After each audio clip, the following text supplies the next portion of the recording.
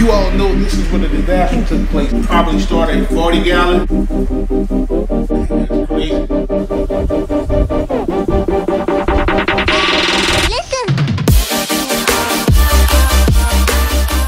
What's goody? Back with another video. Let me give you a quick update on the huge 7-foot aquarium. You all know this is where the disaster took place at. So let's check out this tank real quick, guys.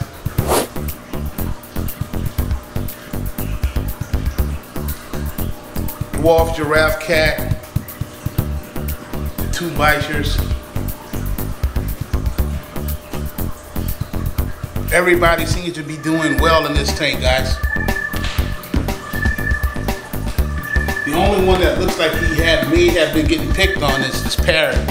But even the parrotfish, the fins on it are healing up. I'm definitely gonna yank this guy out of here. May do it at some point in the middle of this video.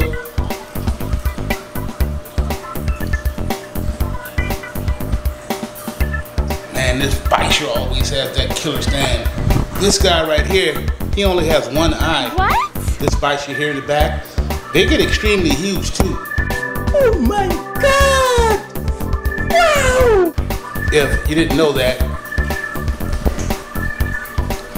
For all of you guys that are asking me about feeder fish, stuff like that, check this out. I don't feed my fish feeders unless I do this.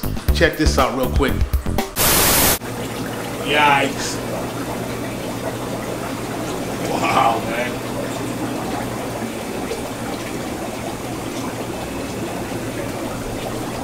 Oh my God. Here you can see these guys are being quarantined.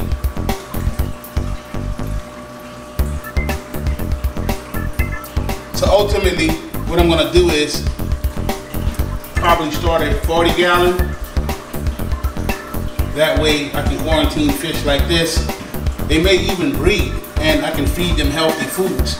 That way if I do want to feed live, I can feed live.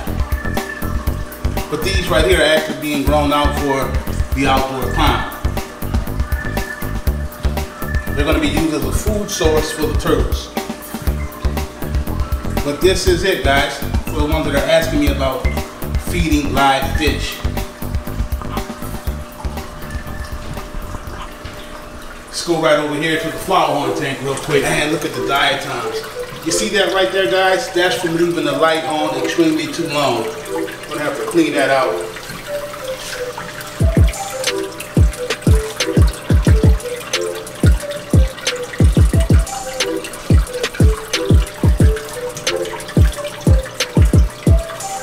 Let me show you something real quick.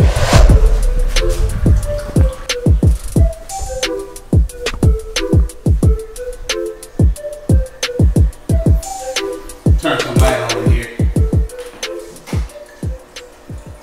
Guys, if you're new to the channel, the 8-foot aquarium is going to be being set up pretty soon. But dig this. The reason why this tank isn't set up, guys, because I did something really, really stupid. I actually put the tank on the wrong side of the stand, guys.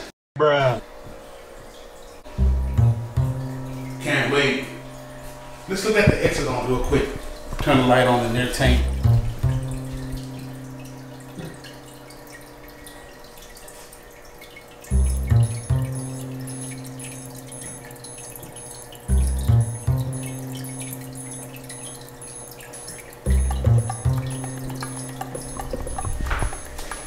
Let's head over here real quick. Wait a minute, dude, I'm tripping. Close this garage. Oh, you know what, guys? I wanted to show you this real quick. In here, well, I hardly ever show this room.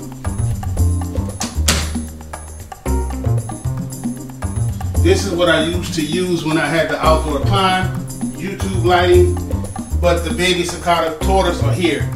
Little indoor enclosure for those guys.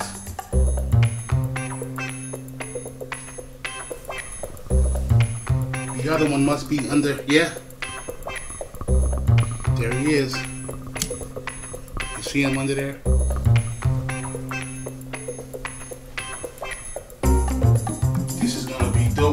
especially with the outdoor enclosure. But my purpose for showing you this room is that I want you guys to kind of be a part of this build. I'm thinking I'm going to add about 5 aquariums in here and maybe an indoor mini tortoise enclosure for baby tortoise, like rare species. It's going to be pretty sick. If you think that's a good idea, let me know. Boring. I don't really want to flood the whole house with aquariums. I'm assuming the garage in this fish room here is enough. You guys all know this pair right here, the Jaguars. The female is maybe about, I want to say 11 and a half. The male is about 13 inches, if not longer. These guys have spawned several different times, several. They're actually displaying mating behavior every time I walk up to the tank. Like now.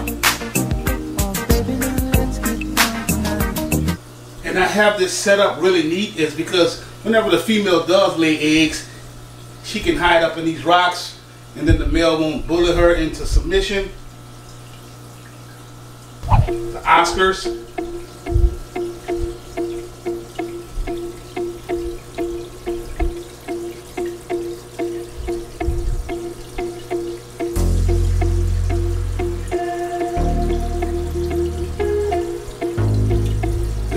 Behind his log. He's coming out.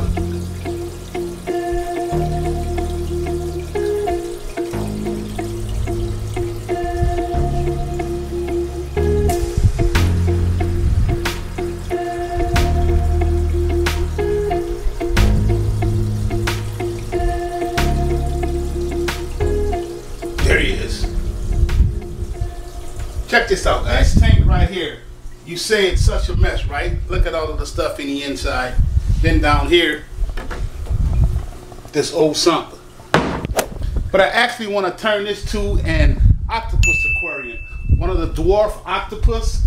So I'm actually not going to do this myself. I'm going to hire somebody to come in, clean this tank up, set it up, put the sump, get it cycled. It's going to be a saltwater tank for an octopus. I think it's going to be really dope. Now, the thing with octopus is that there are escape artists, guys.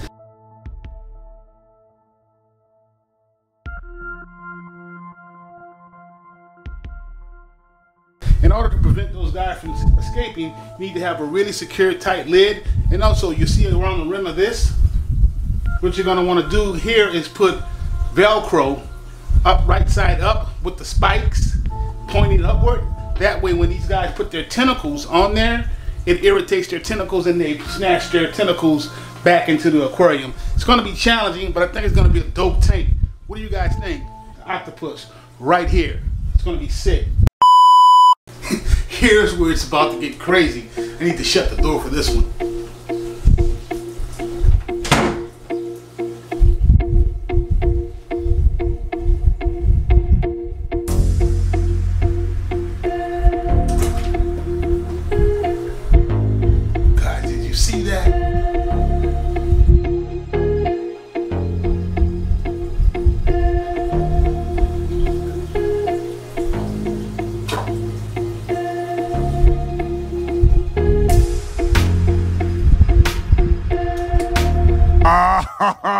Oh, that's hot.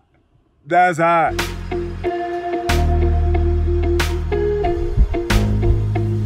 Wow.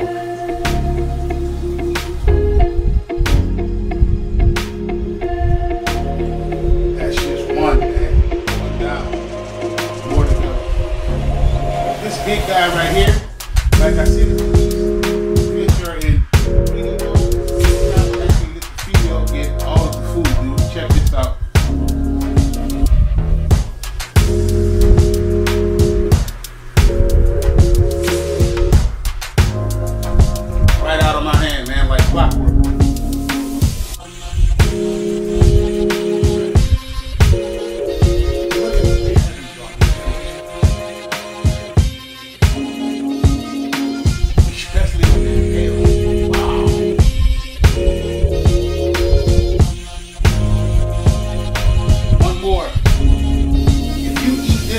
one, you're certified home.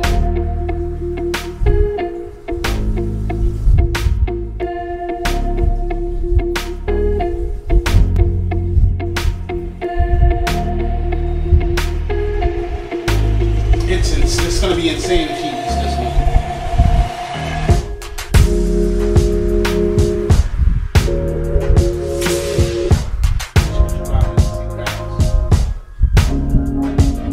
Wow.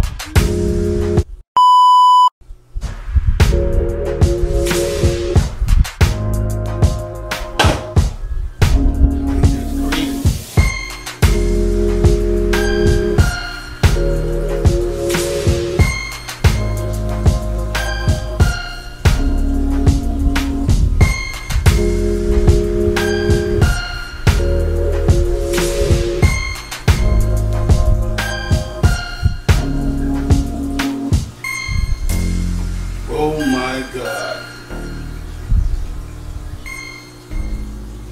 Insane.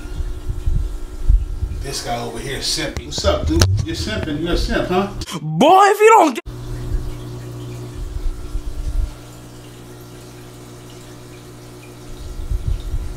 These two over here are like, are you gonna feed us some of that? Nah. Pellets for you only. Pellets only.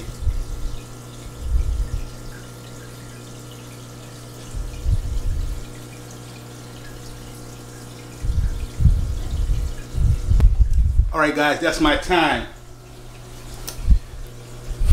You know what it is.